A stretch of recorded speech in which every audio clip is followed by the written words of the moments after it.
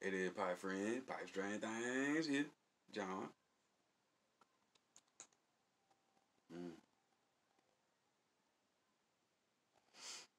Done just about got done with a bowl of luxury twist flake. And sometimes I get a sweet tooth and want a little aromatic, but I don't like to smoke a whole bowl of aromatic because you get down about halfway and start to get raunchy. So a long time ago, I invented, or I thought I did, take you some Navy flags, some bullseye flags, twist flags, just whatever. Anything say Navy on it, vapor on it, anything like that work good. Fill your pipe up by halfway, maybe a little bit past halfway, and then put you a pinch of whatever kind of aromatic you like on top of it. Make sure the aromatic's pretty dry before you put it on there. And you get a little bit of that aromatic on top, and it kind of filters down through the rest of your tobacco, and the whole bowl smoke great. You should try it. I thought I was the only one that did that. I run across some videos not too long ago. I think it was, the page was called New Age Piper. That's right. It's like a group of fellas that do videos individually, but they on the same channel. And but they was doing that, and I was like, wow, man, I've been doing that for years. They call it a parfait. Okay, all right. It's fitting. Anyway, I'm talking about done with this bowl. It's almost gone.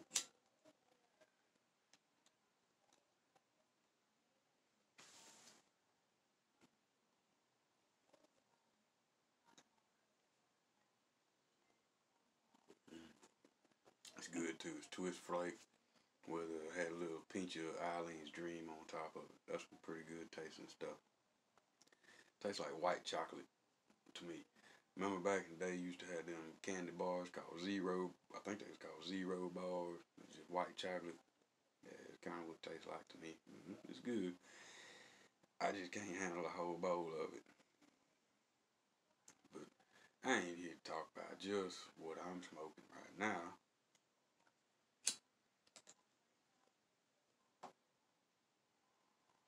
I believe that's just about cashed. But I have run into here recently quite a few instances of people just being very undesirable. I hate to say it, but sometimes to be healthy mentally, you have to be able to vent. Cause you can't just be happy-go-lucky and just be damn smiling all the time. Sometimes people piss you off. They do. Like the other day, I went into the dollar store, had 2 cans of cat food in my hand and $2 in my hand at 60 cents a piece.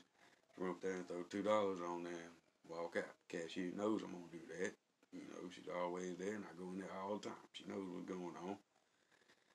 I'm walking up toward the register, and this big old lady with a big old buggy come hauling butt to try to get in front of me getting registered. And she, you know what I mean? She don't owe me the right to let me go on ahead and do the 2 cans of cat food, just throw $2 on there and leave. She don't owe me that right, but at the same time, I would have did that, you know, for her. But either way,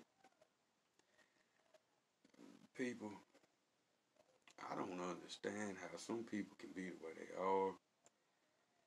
Just do people wrong. Do people wrong all the time. Don't have no conscience about it.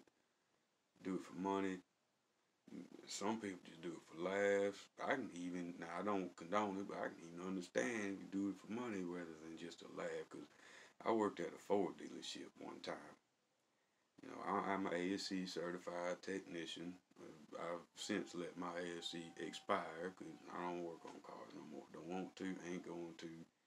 Don't even hardly even want to work on my own stuff anymore. I'm also ASC certified in parts, which is what I do now. You know, I'm the person that the mechanic brings this or that into.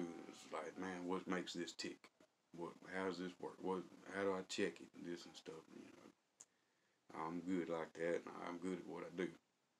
I earn every nickel I make. I work hard. But I worked for a Ford dealership one time, man. The guy I worked for was just, man, he was dishonest. And I wasn't there long. I couldn't do it. I can't screw people over like that. Like, for instance, one lady came in with her car, I think it's like a Grand Marquis or something like that, and check-in lights on, and car just running real bad, acted like it was running out of fuel, but it was still running. Classic symptom of those cars, map sensor already kind of knew it was, but hook scan tool up on this map sensor, manifold absolute pressure sensor. It measures the mass and the weight of the air, going into your intake, make it spray, right? Anyway, they're notorious. They got two little vacuum lines that go up to it. Notorious because those lines get hot. They get real hot. Little rubber hoses, and they dry rot. They crack. They start to leak air, and then it make your computer think that the sensor ain't working right. But anyway, hell, she come in. You could tell she wasn't rich or nothing like that because she was concerned about how much it was gonna cost to fix. Now, I'm like, shoot, it ain't gonna cost nothing. I can stick the vacuum lines on there. 50 cents worth of vacuum line. Hell, I got you. Dude gonna pull me over to the side, talking about, man, what are you doing? I'm getting this lady down the road. He's like, we don't do it like that here. Your scan tool says she need a map sensor. She pays for a map sensor and pays us to put it on. Takes 15 minutes to stick it on there. Just kind of bolt it up to the firewall. Got an electrical plug, two vacuum lines. That's it. Boom. 10 minutes at the most. 10 minutes drinking beer with one hand. $90 an hour, minimum 1 hour. So that 10 minutes, she would have spent $90 on that 10 minutes, plus the parts about $200 from the dealership. Man, you can't do people like that. I don't know how people like that sleep at night. And then you got people that just, there's a Iranian store that opened up in the town that I work at called Uncle Pete's. Now the guy's name this long, you know, mostly vowels. I can't pronounce his real name, but they just call him Pete. Good fella. I like Pete. I was talking to Pete before he even opened up the place. Already doing well. He got a gas station and a used car lot. It works out of the parking lot of that gas station, but he does pretty well. But he opened up a discount tobacco shop and slash liquor store. You drive through, get you a mixed drink, go up in there. And he done seen me smoking pipe before. And he's like, I stock pipe tobacco for you. He's like, there are a lot of people around here that smoke the pipe, smoke the tobacco. I'm like, no, I'm the only one. He's like, well, I'll start for you. He's like, man, you don't have to do that. You probably be spending a lot of money that you ain't gonna make nothing off of. You just doing it for me, 'cause I know what I like. And he did. He stocked up here a few, $20 pipes, Chinese pipes. He had some Carter Hall, which I bought quite a bit of Carter Hall from him. Captain Black, some Borkum Real, a couple of different kinds of Borkum Real. He had some real cheap stuff too, like $1 a bag. It's called 10 Star. 10, not Ten, Tin, 10 Star. Look like Coke. Tastes like Coke. Yeah, he couldn't smoke that. Anyway, I had that. I was one of the first customers. I asked him, I said, man, where are you from? He said, my friend, I am no terrorist. I am from Egypt. And I meant, like, you from Mississippi, you come over here from Texas.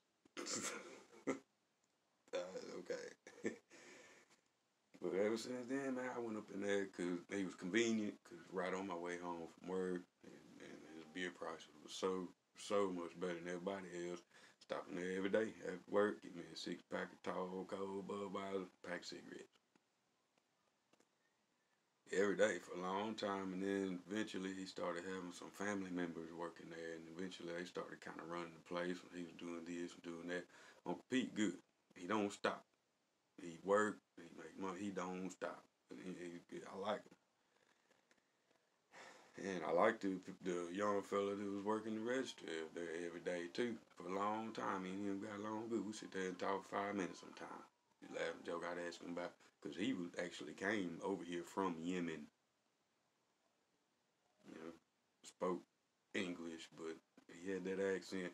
He was funny because he didn't take no crap. Somebody come up in there, man, want to start some crap with him. It's funny though. He'd be like, "Why you always have to fucking with me?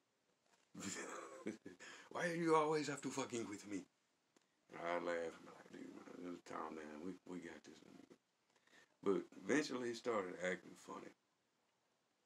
You know, he wasn't as nice anymore like he was.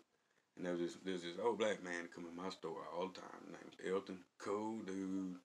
You know, ain't got no damn sense worth nothing. But he don't mind letting you know that he ain't. He just cool, man. He laugh, joke with you. He went through the drive-through there one time. The dude had already had a sack out, I noticed. And he looked at me and smiled and opened that bag up where I could see it. And there was a bee in the bottom of it. And he stuck that beer down in that sack and handed it to him. He said, "It's on me today, buddy." And Elton was like, "Cool, man," drove off. Man, I was like, that ain't cool, man. What if he's allergic to bees and get out there on the road, get stung and kill him? And he run in the head on to mama and her baby or something like that. You know, you can't do that kind of stuff. That's bad wrong. And he just laughed, ha ha ha. Yeah, they laughed too, ha ha. One time there was a couple of black girls run through the drive-through, and at the same time there's a couple more coming through the door, and she hollered through the window, "Hey, TT, oh, that ain't TT, that wee wee." And he looked at me, he said, "TT, wee wee, sound like peace, ha ha ha ha." That tickled me, man, the way he said that. It was funny. But then one day, right before the COVID started coming around, everybody threatening having to close up and all this and that. He told me, he said, "This next Friday, we're going to shut the doors, but the drive-thru still going to be, operating." And I went through the drive-thru that Friday because he told me. And I noticed I seen somebody go out, saw somebody go in. I was like, "Thought you told me they were going to be shut down, man, because I like to go in.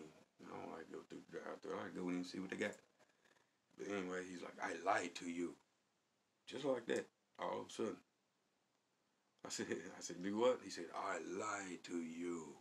Just like that, looked me right in the eye. I thought that was strange. I said, "Dang, man, I thought me and you's better than that." He said,